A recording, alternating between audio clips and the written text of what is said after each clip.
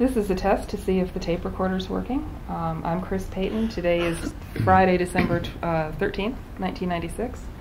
And I'm here with Mr. and Mrs. Ervin Drake. And if this all works, we will proceed with an interview.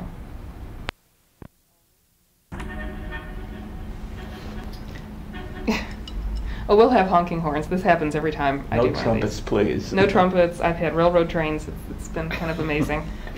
A friend of mine said there is no such thing as a quiet room. And having done this at this point, I believe him. Birds. I came back with birds on one recording. That was good. So, we're asking everybody as a starter question how they came to know Johnny Mercer. Well, I first knew Johnny Mercer without his knowing me. He was what I refer to as one of my early teachers in the craft of songwriting. You see, when I started, there were no helpful groups that we have nowadays. For instance, nowadays, the Songwriters Guild of America gives classes in songwriting.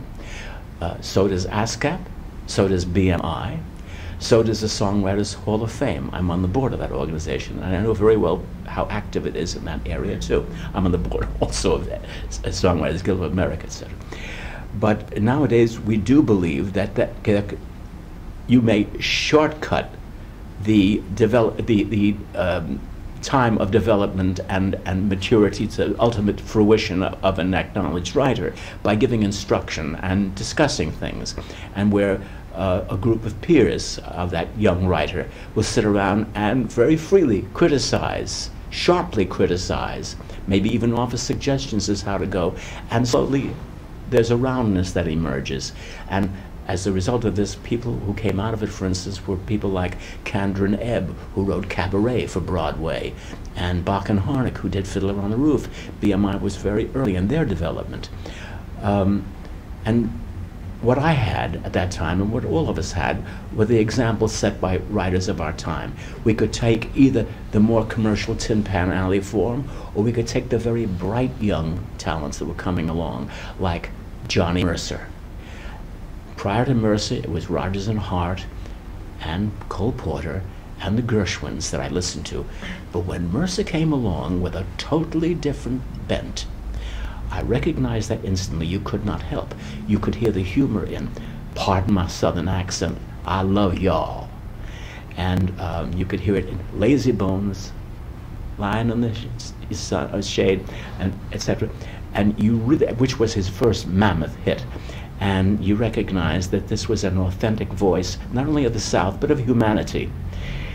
And as I say, I learned a lot from, on behalf of the Visiting Fireman and Bob White and Weekend of a Private Secretary, prior to the great ballads that he wrote, like Dream and Moon River and all those other things, which won him many awards. That was my first meeting with Johnny Mercer, the meeting in which did not take place on his part, only on mine. The next time that I actually saw the man in any kind of action was in a restaurant called Jack Dempsey's. That great prize fighter used to sit in the window so that people would see him and come in.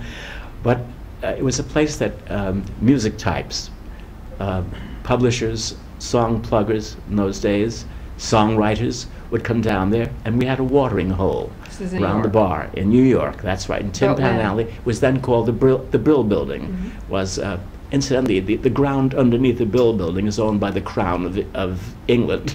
Oh, really? Yes, they owned a lot of territory here. It doesn't matter that we threw them out originally. They came back and bought it up. About what year was this? This was, it must have been about 48, 49, or 50, right around that time. And I remember seeing, somebody said to me, "Hey, there's Johnny Mercer." I said, "Where?" "The fellow with that hat." I said, oh, that coconut-looking straw hat, that color, with the wide, puggery, flamboyantly colored band. They said, I said, gee, that's, wow. Now, none of us had the temerity to go over and say hello. He would, knowing him later on, he would have loved it. And we would have told him how much he meant to us and how he had freed us from so many of the proscriptions of publishers all those years, all the things we were forbidden to express, because he brought along a conversational, the man on the street approach although of course in his case the man on the street was endowed with a much greater imagery and resource of imagery and the language, which was always true to what he was saying. He never went astray. Everything was right on the nose for what he was going for, and yet surprising. He pulled his little surprises on the way. And I've always felt that Frank Lesser, who was there at the same time, but I've always felt that Frank Lesser was greatly influenced by Johnny Mercer in his first years, and that when Frank wrote a song like Small Fry with Hoagie Carmichael, incidentally one of Johnny's first collaborators, that it was in a sense engendered by Frank, who did not come out of the South. Frank came out of New York City, and that kind of talk is something I think he picked up because of John. But they were both great writers, and they were later to work together when Johnny recorded some of Frank's material. In any case, that, as I say, again, was a first sighting of the great man on my part. But it was to be some time before I were actually to meet him. Then I became aware of the fact that he and Buddy DeSilva, another great songwriter, but who chose to become head of Paramount Pictures, got together with a marketing expert who owned his own shop in Los Angeles, his own record shop, Glenn Wallachs, and the three of them got together and formed Capitol Records. And Johnny was, I think he had the first hit recording of Capitol Records. He was writing like crazy, and then he wrote G.I. Jive, which was a hit for them, and many others, and later on accentuate the positive. And generally he recorded his songs first. He also very unselfishly recorded the work of others like Johnny Burke, and who wrote a great deal like Frank, although like Johnny, I mean, although not from the Southern perspective at all. Now, I don't want to belabor the Southern part, because Johnny was cosmopolitan, and though he had that as a major resource, as his own ethnic bag, he was a world figure. And when he did Johnny Burke's Personality, you could have sworn that Johnny had written, or that was written especially for him. It was the same kind of conversational writing. I knew Johnny Burke too.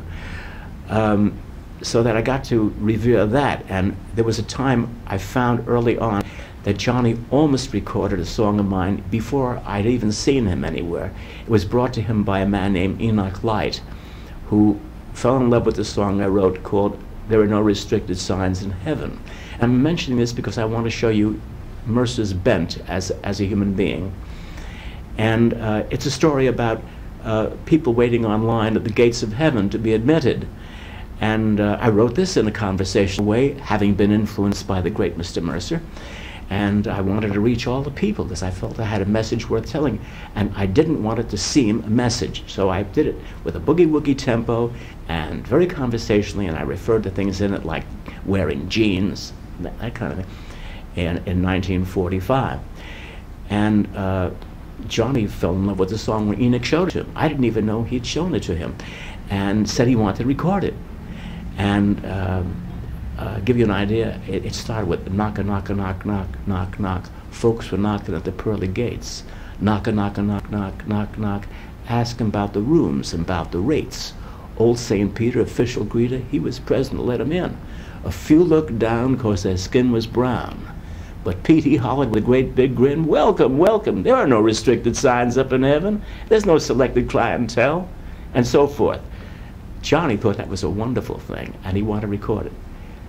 Then Enoch called me sometime later, and he said, I'm sorry, Ervin, Johnny can't record it. I said, what? He said, well, I'd shown him restricted signs. I said, you didn't tell me that. No, I wanted to try to get it first before telling you. I said, well, why couldn't he? He said, well, he showed it to his partner, Glenn Wallachs, who is a businessman. And Glenn said to him, John, the way things are in this country, if you record that song, we're a brand new company. We will lose our total Southern distributorship, and that will be the end of Capitol Records. Now, were that today, Mr. Mercer would not have been told that or wouldn't have paid it any mind. At that time, it was life or death for a new company, and he couldn't do it. But that was almost meeting him, because he met me through that song. But he was very interested in writers. He was a very generous man. The mere fact that he sought other writers' material, he didn't try to keep the whole thing under his hat the way singer-writers do these days. Today they're vertical structures, not Johnny Mercer. Johnny was a world type. He wanted everything that was good. He was for it. If it wasn't good, and he wrote about that in a poem later on, he set forth part of his own philosophy of life and this planet. But in any case, I was upset about that, but then the Golden Gate Quartet did it, and they did get out to the world. I mentioned his generosity to other writers. At one time, he wrote me a letter in which he said, "I'm sitting here," he said, "I've been trying to do some writing, but I also had the radio on, and one of our local stations is playing Perry Como recording of Father of Girls, which you wrote." He said, "It's a wonderful song." He said, "I really love it. I had to let you know, J.M." And I thought, wow, you don't get that. For instance, Frank Lesser had a little more competition in him. When a show of mine, What Makes Sammy Run, opened, and I had one of the songs I had, and it was called Room Without Windows. Room without windows, a room without doors, and so forth and so on. I got a call from Frank, and he said, I said, "Hi there." He said, "About that song of yours, A Room Without Windows." I said, "Yes." He said, "Where were you raised, in a billiard academy?" I said, Johnny could never have brought himself to say. He would have said, "Gee, I'm sorry, I never thought of it." As a matter of fact, Cole Porter and I had the same publisher at that time, and he told the publisher that that he was then an ailing man. He was not going to be with us more than another year, and he said to him, this Mr. Herman Starr, he said, "Herman, I've had a feeling that if I were active right now, I might have written that song." So you can see that there were certain people who were above that kind of competitive thing that human beings have for each other. They was satisfied to be themselves, do what they did, each move in his or her own orbit, and recognize the good that surrounded them coming from others. Another thing that Johnny did once, I think this was engendered by the fact that when I was in his home one night, and he'd gotten a little, the three sheets to the wind, and he abruptly left the dinner table, leaving Ginger and me together, and he went off to the bedroom to sack out. So I was going home shortly thereafter, and I'd been home about a month when I got a big package, and it just said Johnny Mercer, Chalon Drive, Bel Air. And I opened it up and said, "What could this be about?" And it was a book of drawings. I had told him. Now he never told me. That's another. I mean, he was a modest person. I mean, to a ridiculous extent. When I had told him that I'd been a functioning cartoonist and I'd studied art, I'd studied painting and etching and lithography and all that, drawing from the cast and drawing from the anatomy and all the human anatomy, all that, he never once said to me that he had this intuitive, because he didn't study it, this intuitive ability. And I later was aware of some of his watercolors, and they were simply wonderful. The mere fact that he expressed that without academic information is incredible. But then he had no academic information when he started writing songs.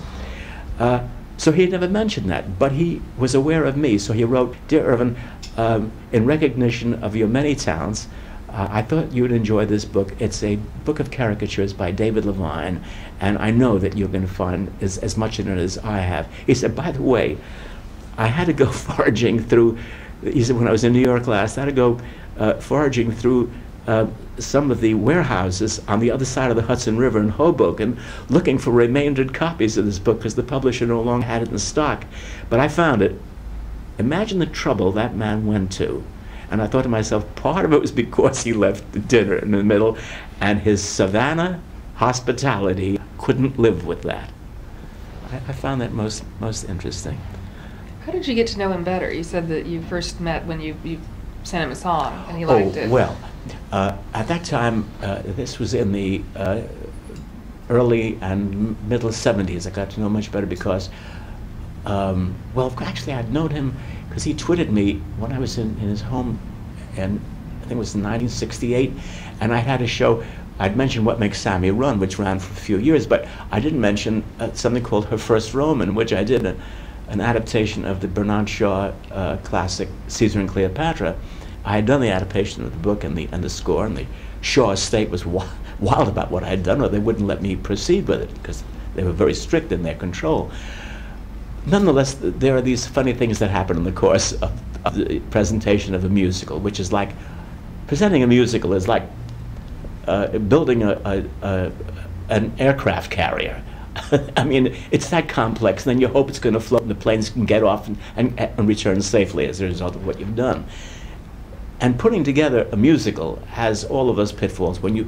It's not when you're working by yourself or with a collaborator, so it's when you start getting involved with a first director and a second director and a first choreographer and a second choreographer and a nervous producer, and the sets that stick or don't fit the theater, all those things, and a first-night audience out of town that's seeing it before you've had a run-through, and the out-of-town critics were angry because they're expecting you to be in ship shape, ready for them. So with all these alibis I'm giving you, it comes the fact that it failed. It ran just 3 weeks. So when I saw Johnny the next time, he started kidding me about it. And I said to him, hey, wait a minute. Let's review your record on Broadway. And he said to me, he said, you know, he says, sometimes I have a feeling that I'm just not cut out for Broadway. I don't know if anybody else has told you about this. But he said, I said, well, what do you mean? He said, well, it's a very special kind of writing for Broadway, something that Alan J. Lerner has, and something that Steve Sondheim has, because he was very aware of who was on the landscape. He said, I don't know that I have that. I'm okay for songs by themselves, for movies, but what has developed in the theater is quite different from when I first came around to the theater. And I don't know that I should really be trying so hard, but he did, and he certainly had a big hit in Lil Abner, and he had, I mean, the work that he did, that he and Harold Arlen did for St. Louis Woman, is one of the greatest scores you'll find on Broadway. Things like Come Rain, Come Shine, and I forget what it was that Pearl Bailey did. A Woman's Prerogative. That's right, A Woman's Prerogative, right. It's one of my favorites. Yeah, absolutely, yes. It was kind of early expression of that. And so, I mean, he really, but he couldn't get, because he had that mischievous side too, which, I mean, if you don't have that, you don't have anything. There's got to be a little slyness, a little putting other people on. He could do that, but without really meaning to hurt. He was not a hurtful person. And but then I got to know him more, but that was in his own home too, and I got to really know him in the course of meetings of the Council of the American Guild of Authors and Composers, AGAC. I would come out, I would visit a couple of times a year just to be with the West Coast Council. It was while I was president that we had enlarged. Formerly, we didn't have a council in the West Coast. And I insisted that we divide the country up, and I anticipated that Nashville would become part of the picture in years to come. And I insisted that we reserve a Nashville seat, as well as several West Coast seats and New York seats. But Johnny was on the council. About when was this? This was in early 70s, okay. 73, 74, 75. So I'd see him there. But I will tell you this. He was remarkably quiet during those meetings. He did not particularly like any kind of business. Even the transaction of business about songs and our discussion about publishers, our discussion about the copyright, for that, he didn't feel that the Guild was qualified to get into the copyright fight. He said, no, he trusted ASCAP, and that he felt that ASCAP should take care of that. And we had a disagreement on that. And, but that was okay. It was fortunately, fellas like Henry Mancini did see it my way, and Johnny Green, and they came into Washington with me. So did U.B. Blake, Marvin Hamlish, and people like that. But John was conservative, and he knew the way the structure had been since he first got in. He was an early member of ASCAP, And he trusted it completely, trusted the then President Stanley Adams, and wanted nothing to interfere with what Stanley saw as his jurisdiction, his bailiwick. But they were only friendly disagreements. You didn't have hateful things with Johnny Mercer. He wasn't that kind of human being. And I learned to love Ginger Mercer. She was a very proper lady. It's hard, in retrospect, you know, she never discussed her early days about having been a chorus girl, an actress on Broadway, and outgoing, and then becoming almost like almost like an early Puritan, you know.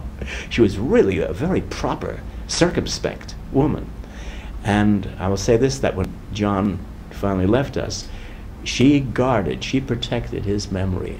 And she thought that the foundation, the John A. Mercer Foundation, was a really important thing to construct, so that what he achieved in his lifetime could be bestowed upon those who were less fortunate and well, worthy institutions. And she was remarkable in her instincts about that, and really saw it through. And I have to admire John's choice of a life partner, as well as hers. But in those years, I really did get to know John even better. Before that, we had been songwriters, kind of kicking around, and you know. Did you ever? He was mostly in Los Angeles, but he was sometimes in New York. Did you ever see him when he was in New York?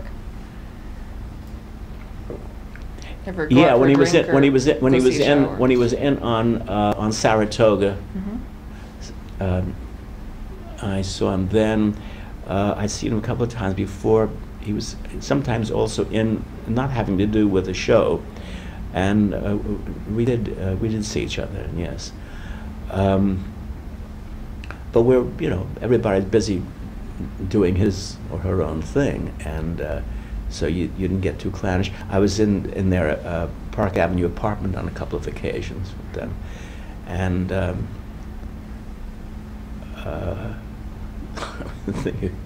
he referred once to the fact that I forget what the line was now, but about the place being so small. I've heard, somebody told me that it was fairly small. Yeah, right, yes, it was. Gloomy. Really? Yeah, they lit it up, but the place itself was a bit gloomy. But it was only a pied-à-terre for them when they were in town, which was not that much of the year. Right. And it was situated beautifully, and theirs whenever they wished it. There would have been no sense having a townhouse here. Let me ask you something. You mentioned that you were involved with the Songwriters Hall of Fame. Yeah. Were you involved at all at the time it was just founding? Because we were given to understand that Mercer was very much involved in or very promoted that very much. Oh, indeed. Around 1970. He was one of three starting people. out. He was one of three people who put it together. He and a publisher named Abe Ullman, and another publisher named Howie Richmond. Howie is still with us. He's the one who survives. And three purposeful, honorable men who had a very good idea. And but you see, again, Johnny was not a fellow for presiding over businesses, and he viewed this also as business, and he couldn't wait. After a few years, he called upon Sammy Kahn, because he knew that Sammy did have that bent, and he knew that he'd be good for making the Hall of Fame advance, for making it larger and ultimately getting a museum for it. The grim joke is that we still don't have a physical museum. Nonetheless, Sammy was a good choice. Although, see, John did not run in an autocratic way. He did it in a very hands-off way. Sammy was the autocrat of the breakfast table, the lunch table, and the dinner table. And I had run-ins. I never had a run-in with John. I had run-ins with Sammy many, many times. I mean, sparks used to fly. Margaret Whiting was once present during one of them. She thought we'd take to fists. I said, you don't know songwriters. We fight with words. But Johnny was present only, I think, 4 or 5 years, and then Sammy came aboard. Was there some other part of the question? No, we were just a little bit yeah. curious about it. Well, I must tell you a story that he once told me. Oh, wait, first of all, I want to tell you, I referred before as that mischievous and sly sense of humor. Now, despite being a giving man, he was human. And he had written a lyric to a tune for a film, and they didn't tell him they were making a sweepstakes out of this. They were submitting it to other lyric writers. I don't know if anybody has referred to this. No. Well, this was in his home, he said. And it was a song that came out and came to be known as The Shadow of Your Smile. I don't think he loved the fact that somebody else, he probably felt he had a much better lyric, though I don't know what his lyric was.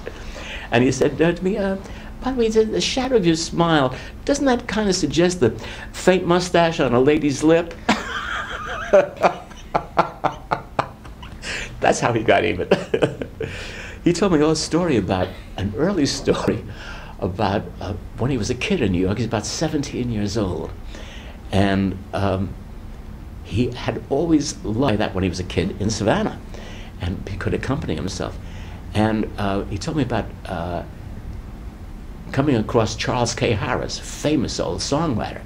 Charles K. Harris was an industrious writer.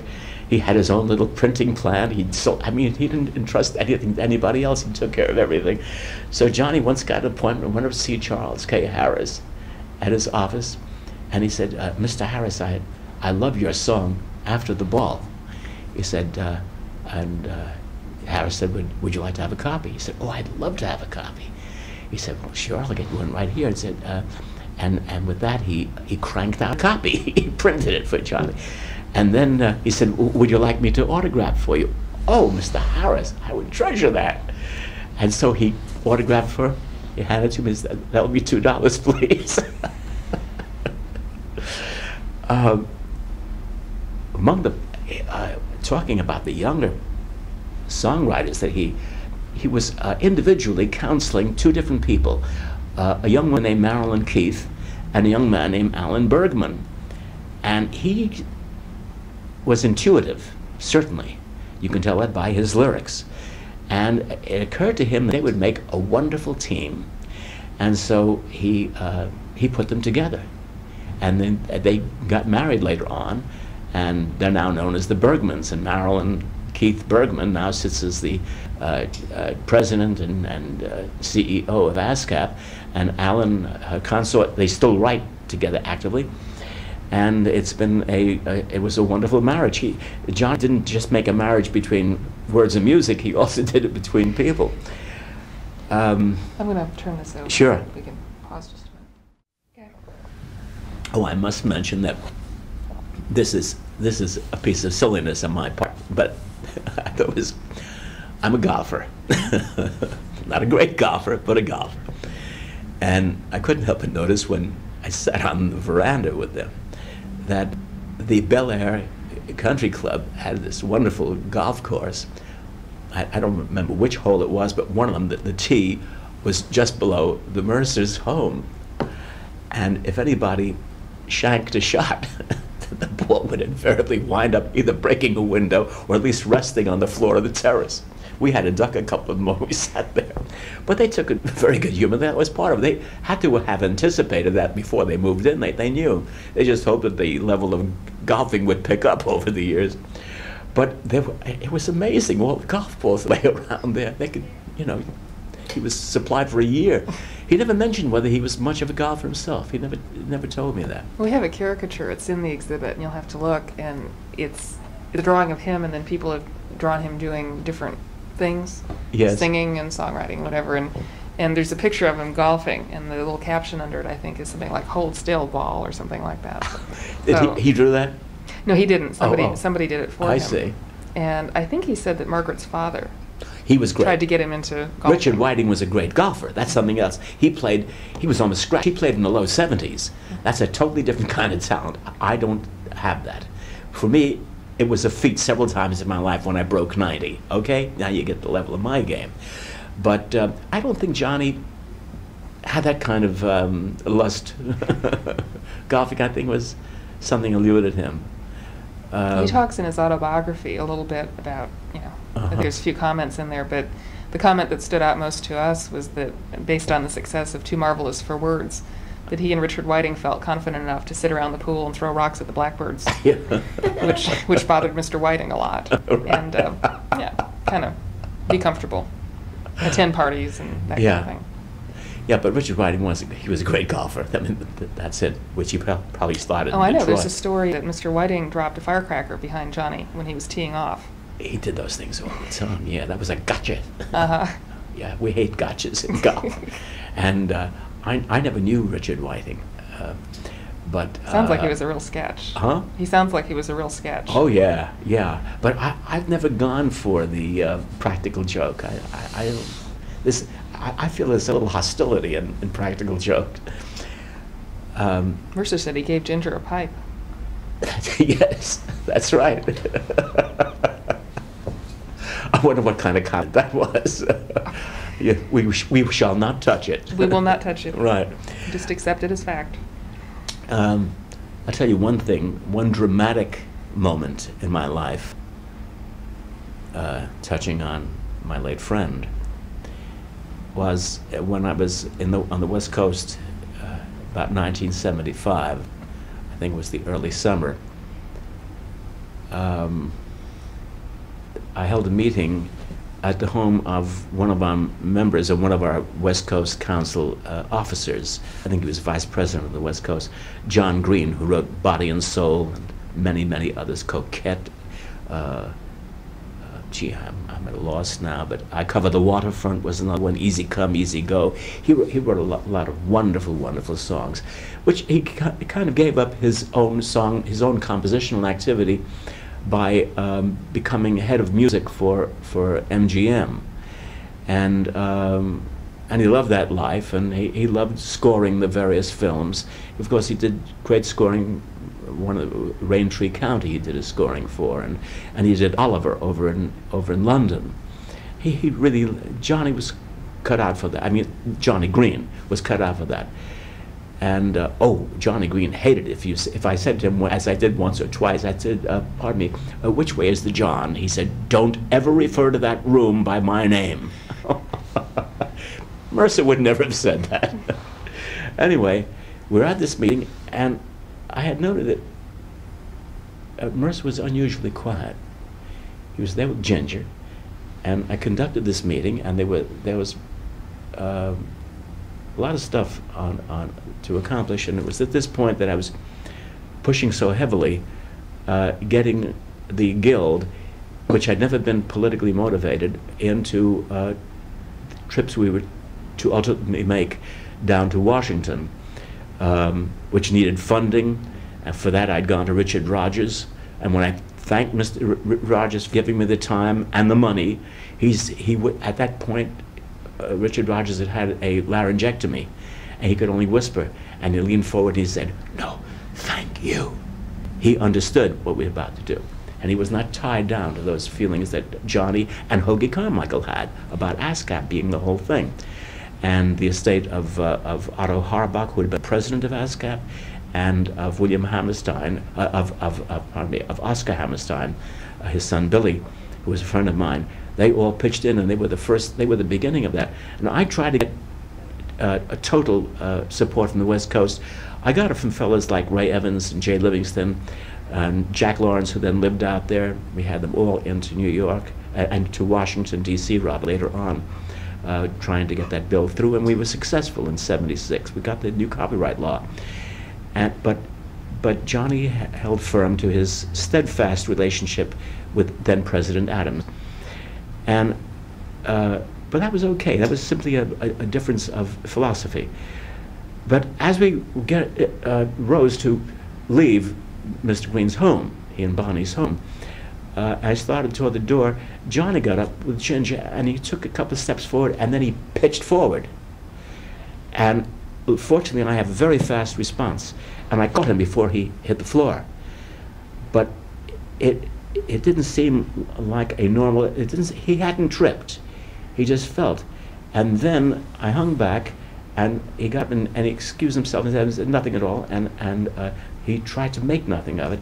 And then he and Ginger left, and I followed, and then he leaned against a tree, and I heard him say to Ginger, "Gee, I feel awfully sick. I don't know what this is." And I left, and I still didn't know what it could possibly be. Because, you know, things like high blood pressure can produce that kind of thing. There's so many things. I had no idea it was symptomatic of the one dread thing that he suffered from, and that was to kill that great mind. I mean, after all, he was only 66. He had so much more to give the world in every way. And I hated that as a goodbye.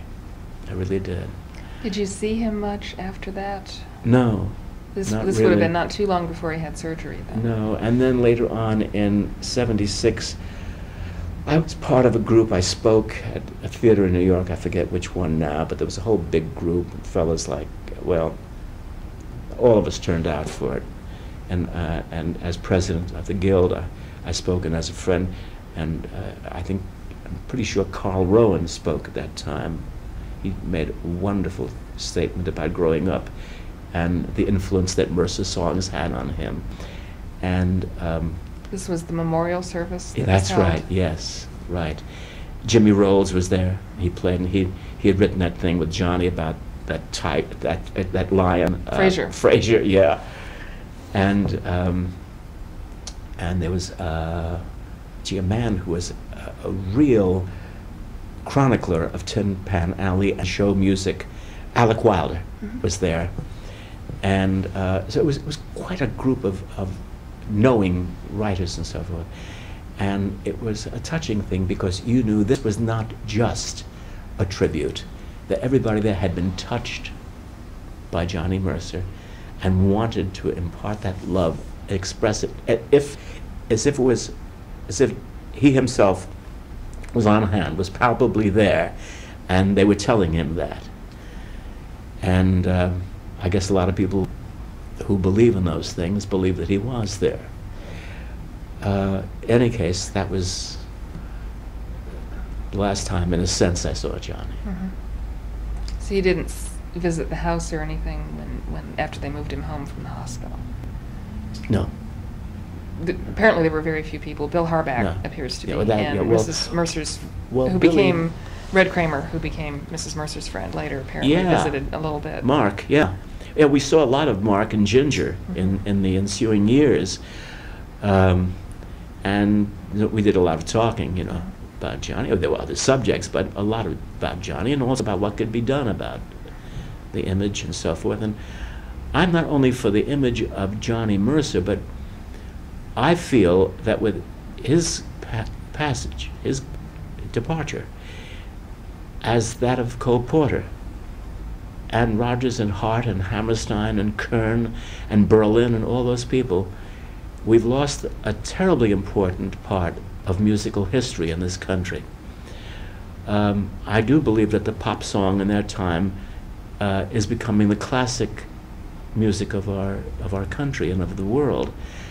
I'm not sure that what has followed it will have that same kind of lasting quality, but I do hope that that kind of music stays in our memory and in our lives, so that we never lose what Johnny Mercer and his contemporaries contributed.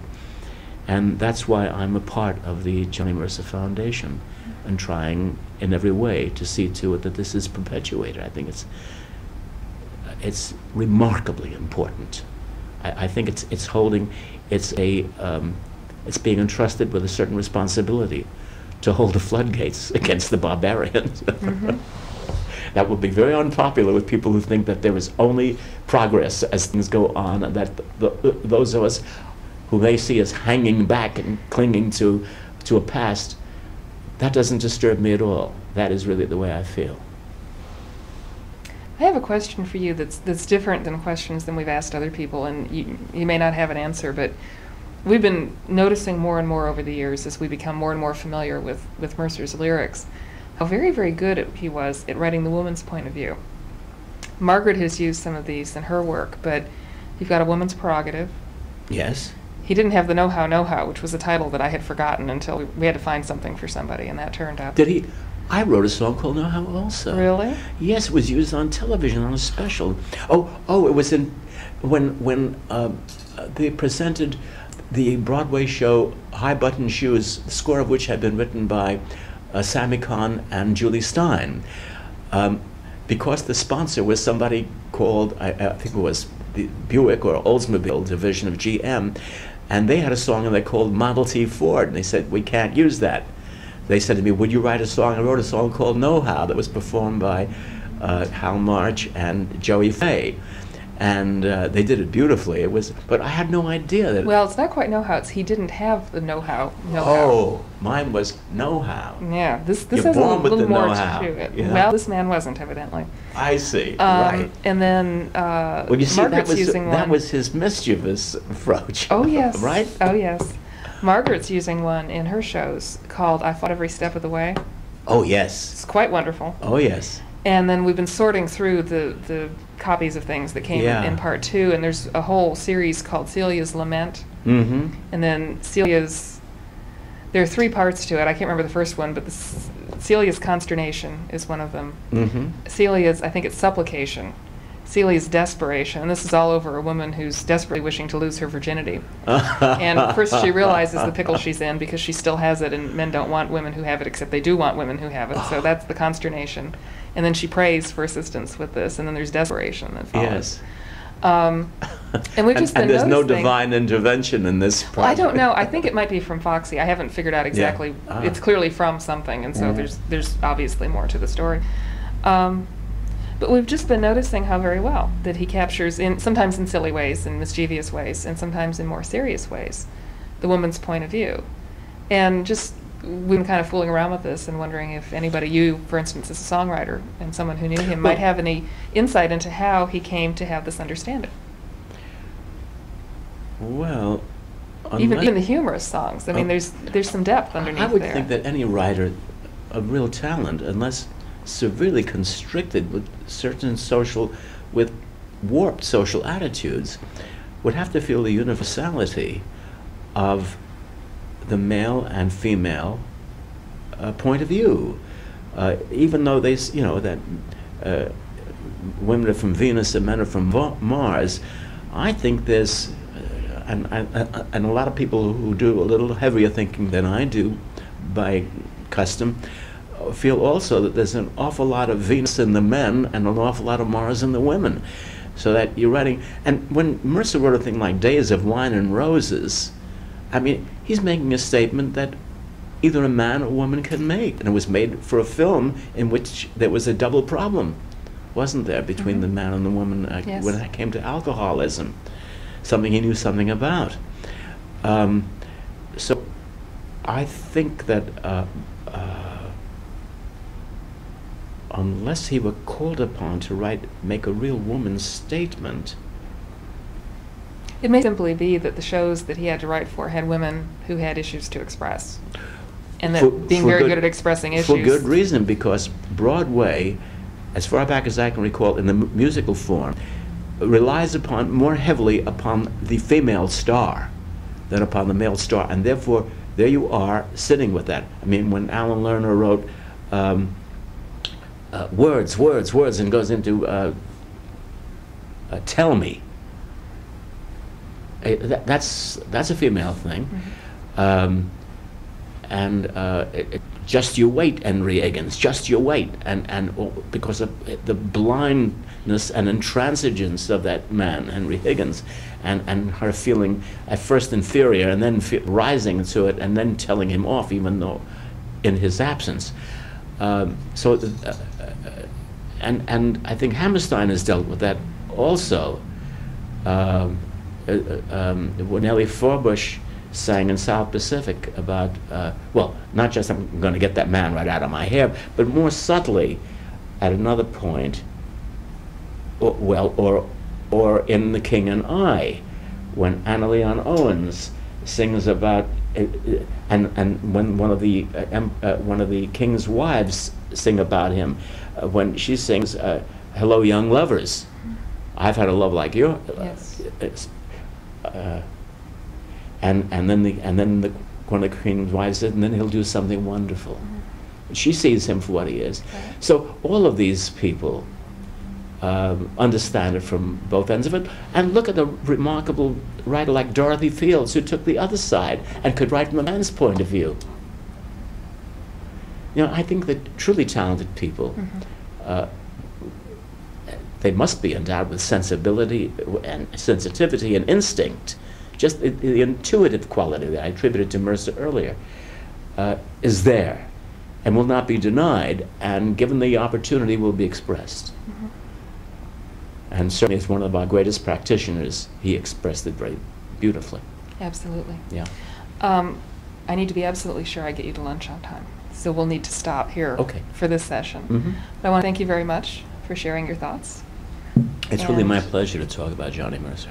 Look forward perhaps to speaking again in the future. You bet. Thank you.